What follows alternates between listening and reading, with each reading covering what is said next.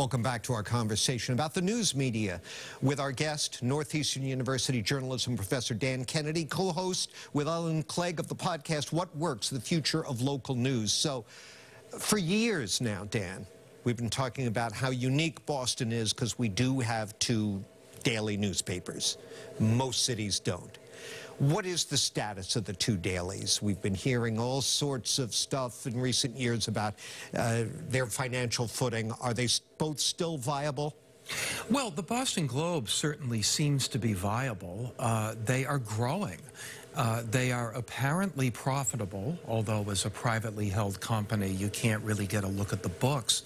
But they proclaimed themselves to be profitable just before the pandemic. And like a lot of news organizations, surprisingly, they have grown during the pandemic. They got a lot of new digital subscribers. So it seems to me that the Globe is doing pretty well.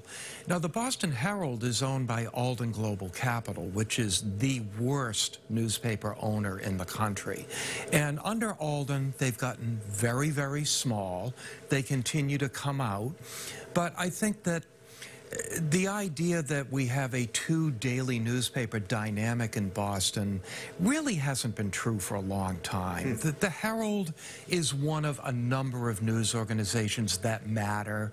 The two public radio stations, the local TV newscasts.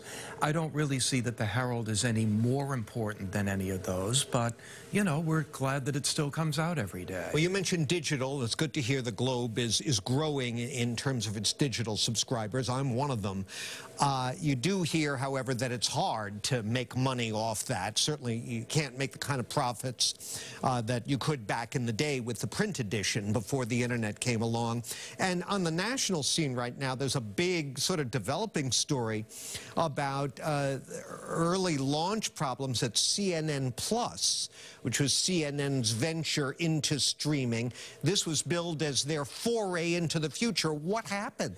Well, you know, I understand why CNN wanted to do this, because increasingly people are cutting the cord and getting all of their video programming on the internet and without being reliant on cable. Right. But, you know, what I don't understand about CNN is that they thought they could do this without offering CNN TV. If you get CNN Plus, in order to watch the TV stream, you have to authenticate with your cable provider.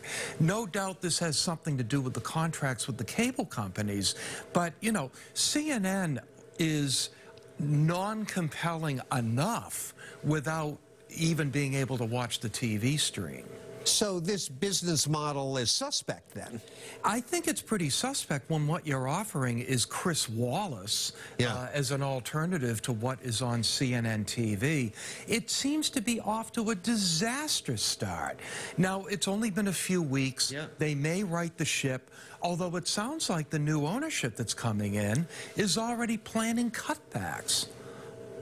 Not auspicious. Not auspicious at all, to put it mildly. We got to wrap, but you interact with journalism students every day. When they come to you during your office hours and say, gee, Professor Kennedy, what's my best chance of making a decent living in journalism? What do you tell them?